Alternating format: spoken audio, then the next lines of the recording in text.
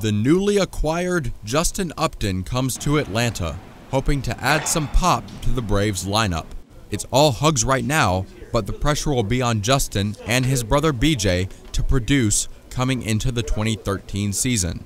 You just try to build up, mechanically, fundamentally, going into the season, getting going again, and you just try to make sure that you're ready for April 1. There is no doubt in the mind of many fans that the outfield grass will look a lot better with Justin Upton standing in it. Upton has put up good numbers in the past. There it goes! Including his 2011 season when he finished 4th in MVP voting.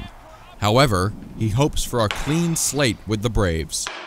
It's sinking in. It's a cool experience. First time being on a different ball club, but it's a great group of guys here, so it shouldn't be too much of a transition. And I'm just looking forward to get going.